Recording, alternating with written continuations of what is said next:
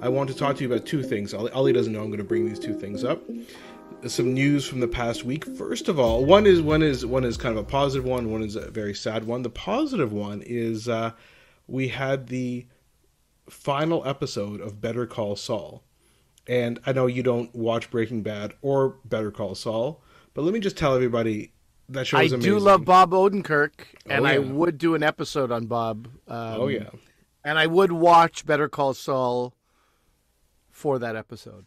Yeah, that's how much I love Bob Odenkirk. It's a bit tough. I think you kind of have to watch Breaking Bad to get Better Call Saul, especially at the end. For most of the run, you don't have to have watched Breaking Bad. I watched the first 2 seasons of Breaking Bad. That's not enough, eh? You got to get all the way. No. But anyway, that's okay. But Better Call Saul, I mean, it's some of the best acting on the planet. Jonathan Banks, Bob Odenkirk, and the biggest one is Rhea Seahorn. Rhea Seahorn is the best actor on television, in my opinion. Really? Male, female, doesn't matter. She is unbelievable. And I thought you pronounced her name Rhea, by the way, because it's R-H-E-A, but it's pronounced Ray, I realized, in an interview with the other cast members. Anyway, a great series finale. It really tied it up in a way that was appropriate for the show. Michael McKean was in the show for several years. He did one of the best acting jobs of his career. Giancarlo Esposito. Anyway, it is just fantastic. So we won't do a full episode on it, but I did want to bring it up because it just happened the other week. And the other thing that just happened is a sad thing, but it ties into one of our previous episodes. So you might have heard this, that the actress Anne Heche died.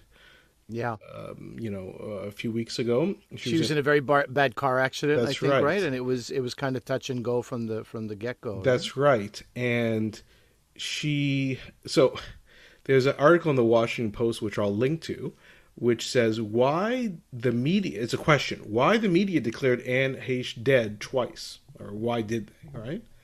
Mm-hmm. So it has to do with what we spoke about before, which is this idea of neurologic determination of death. So she was declared neurologically dead on a Friday, and then she was declared, her heart stopped, and they withdrew all the machines on Sunday.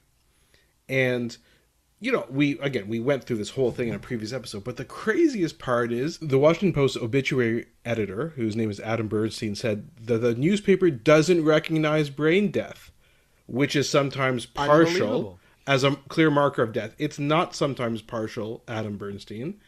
And he said, this is the quote from the obituary editor. It's black and white. There's no gray area here. If you're on life support, you're still alive.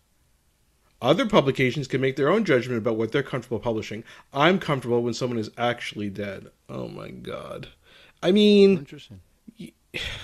Listen, Adam Bernstein, go back and listen to our previous episode. There are things to kind of discuss, as we mentioned, about the concept of brain death. I don't know. It's crazy. So I did want to mention that because I'm sure people are going to be reading about this. Obviously, very sad to lose Anne Heche, a great actress in some of the really big movies in the 90s and early 2000s. But I did want to touch on that because I thought people would be asking that question about what about Anne Heche? About the brain death.